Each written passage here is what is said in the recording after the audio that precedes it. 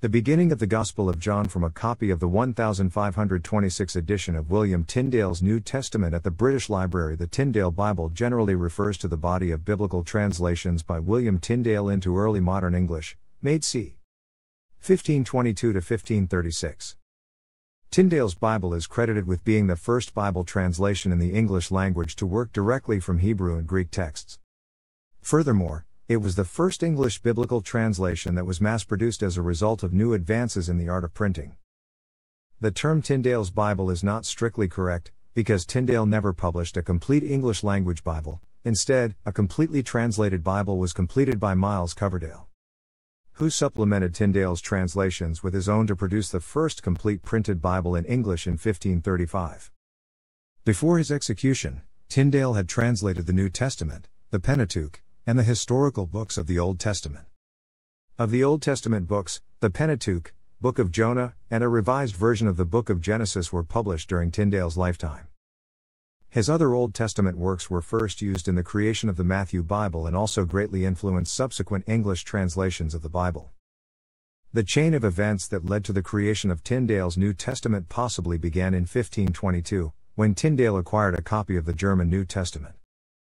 Tyndale began a translation into English using a Greek text compiled by Erasmus from several manuscripts older than the Latin Vulgate of Jerome, the only translation authorized by the Roman Catholic Church. Tyndale made his purpose known to Bishop of London Cuthbert Tunstall but was refused permission to produce this heretical text.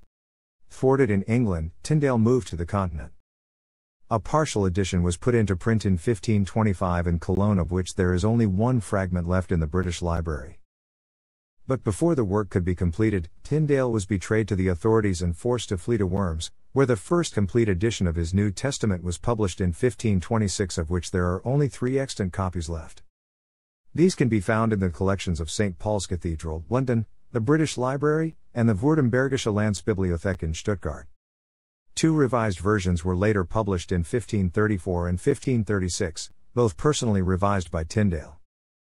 After his death in 1536, Tyndale's works were revised and reprinted numerous times and are reflected in more modern versions of the Bible, including, perhaps most famously, the King James Version.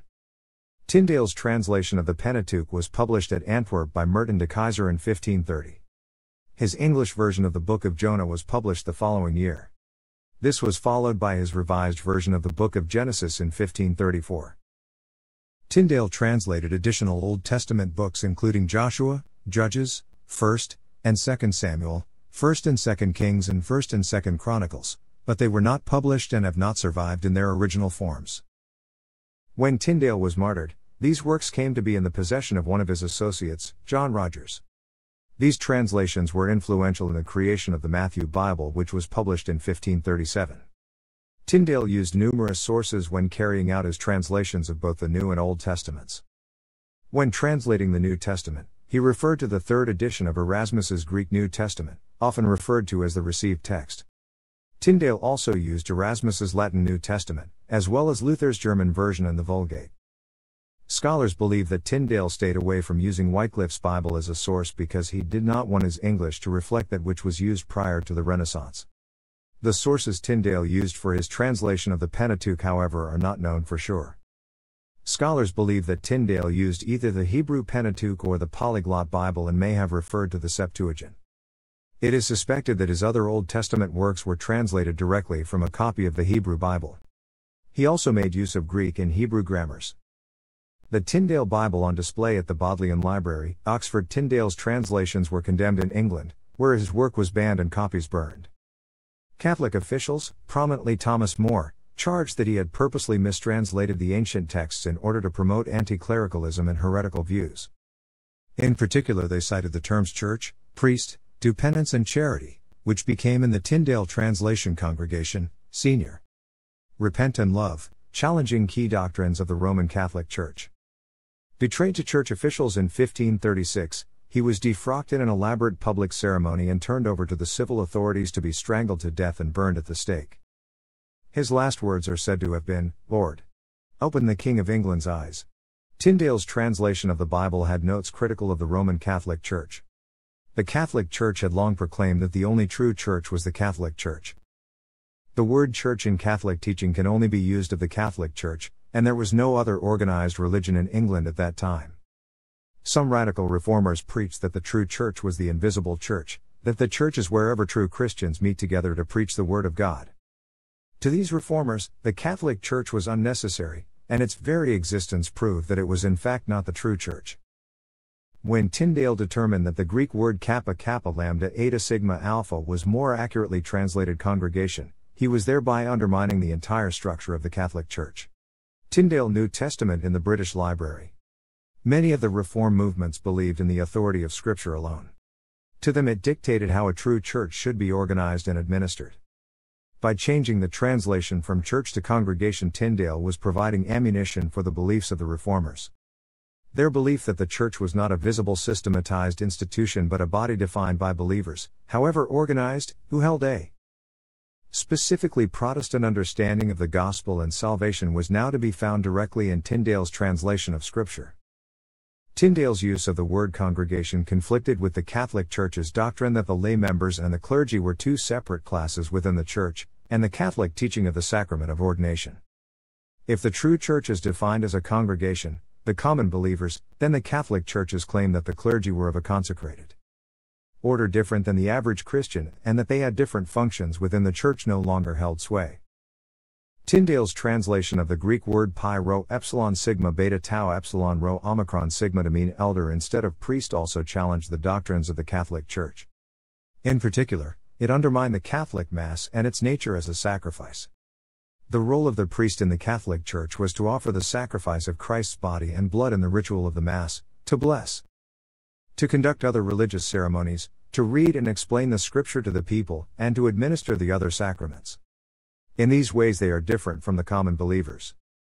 In many Reform movements a group of elders would lead the Church and take the place of the Catholic priests. These elders were not a separate class from the common believers, in fact, they were usually selected from amongst them.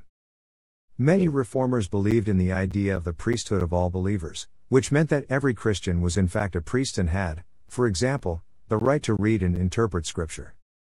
Tyndale's translation challenged the claim of scriptural basis for Catholic clerical authority. Catholic doctrine was also challenged by Tyndale's translation of the Greek mu epsilon tau alpha nu omicron epsilon tau epsilon as repent instead of do penance. This translation conflicted with the Catholic sacrament of confession. Tyndale's translation of Scripture backed up the views of reformers like Luther who had taken issue with the Catholic practice of sacramental penance. Tyndale believed that it was through faith alone that a person was saved. Christ had, by the giving of the Holy Spirit, given the power to forgive sins to his disciples in John 20:20-23.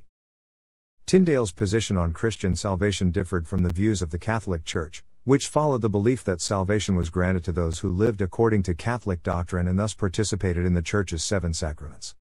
Tyndale's translation challenged the belief that a person had to do penance for his or her sins to be forgiven by God. According to Tyndale's New Testament translation and other Protestant reformers, a believer could repent with a sincere heart, and God would forgive. Tyndale's translation of the Bible challenged the Catholic Church in many other ways. For example, Tyndale's translation of the Bible into a vernacular language made it available to the common English-speaking person.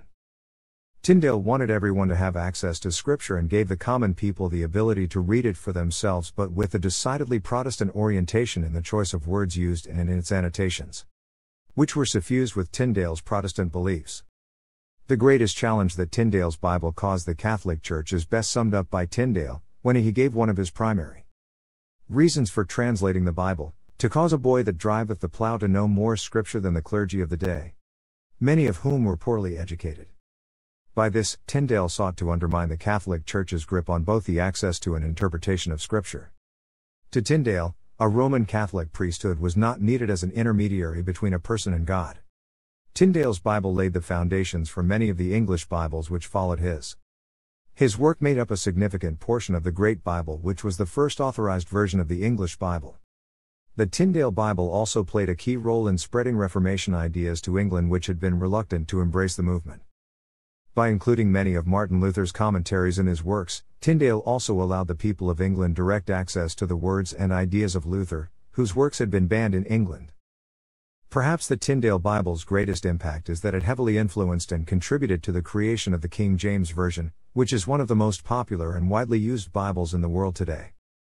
It has been suggested that around 90% of the King James Version is from Tyndale's works, with as much as 1/3 of the text being word for word Tyndale. Many of the popular phrases and Bible verses that people quote today are in the language of Tyndale. An example of this is Matthew 5:9, "Blessed are the peacemakers." The importance of the Tyndale Bible in shaping and influencing the English language has been mentioned. According to one writer, Tyndale is the man who more than Shakespeare even or Bunyan has molded and enriched our language. Tyndale used Esther for Pascha in his New Testament, or Wycliffe had used Pasch. When Tyndale embarked on his Old Testament translation, he realized that the anachronism of Esther could not be sustained, and so coined the neologism, Passover, which later Bible versions adopted, and substituted for Esther in the New Testament as well. Its remnant is seen as Easter once in the King James Version in Acts 12:4 and twice in the Bishop's Bible, John 11:55 as well as Acts 12:4. Thanks for watching.